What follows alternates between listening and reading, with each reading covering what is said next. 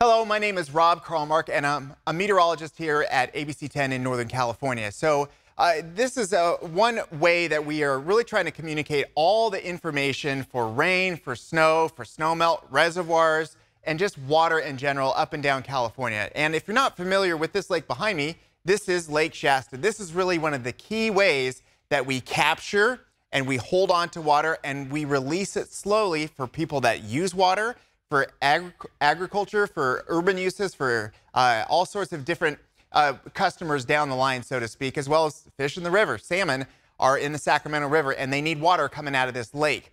Now, this is really important because a couple of years ago, back in 2021, in September, it was way down, near record lows, and it was, quite honestly, a shock to the system and really horrifying.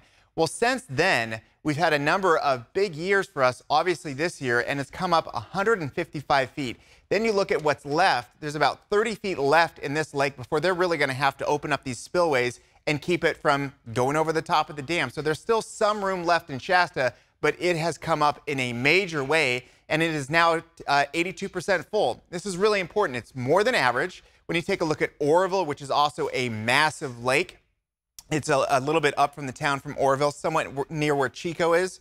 That lake is at 82 capacity, way above average. And then you look at some of the smaller lakes like Folsom. Folsom's about 1/4 the size of an Oroville or of a Shasta.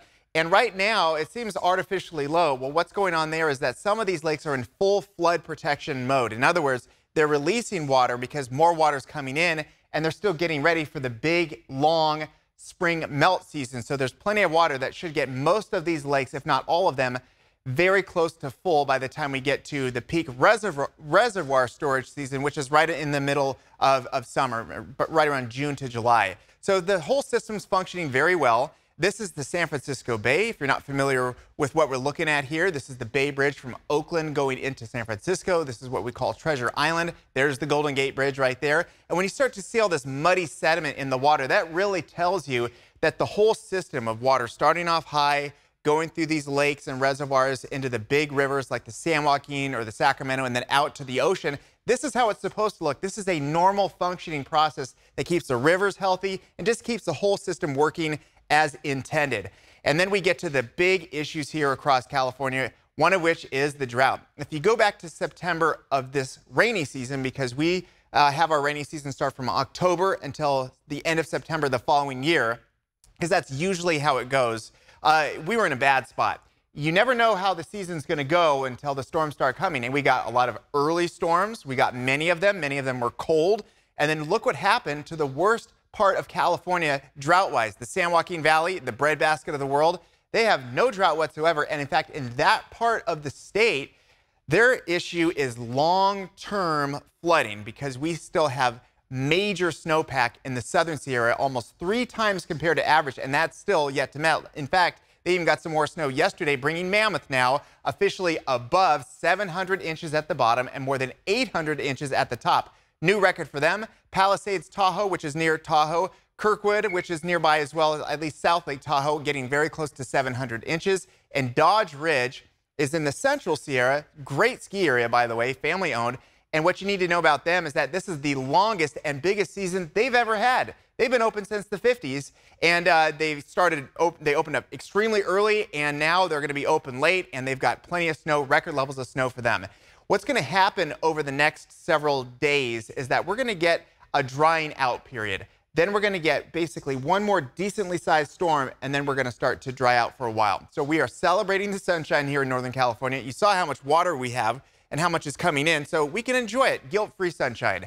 Cool temperatures are going to be kicking around here for a while, and then we've got a dry weekend ahead. However, we're not completely dry. As I'm taping this on early Thursday morning, we're looking at some light lingering snow that's mostly going to Southern California.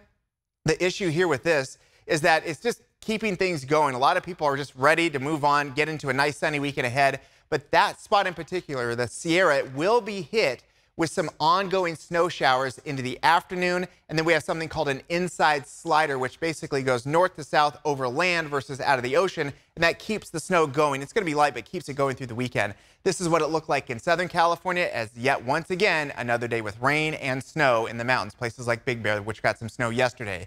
As far as our local forecast, we call it the Big Mountain Backyard Forecast. We're going to be looking at highs in the 50s, so kind of a cool day with a little bit of wind. That's always sort of the telltale sign when you go northwest wind. That tells you that something's up. The pattern has essentially changed.